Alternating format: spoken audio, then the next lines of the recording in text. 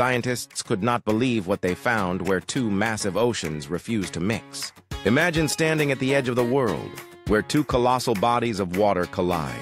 Off the coast of Greenland, a remarkable natural phenomenon has puzzled explorers for centuries. The Atlantic and Arctic Oceans meet here, but never truly combine their waters. This incredible separation is primarily due to striking differences in their salinity levels. The Arctic water is colder and less salty, making it naturally less dense than the Atlantic. These distinct properties create a boundary, an invisible wall preventing widespread mixing. It is not a static line. Massive currents constantly push against each other without blending. This monumental oceanic divide spans vast distances, influencing marine ecosystems globally.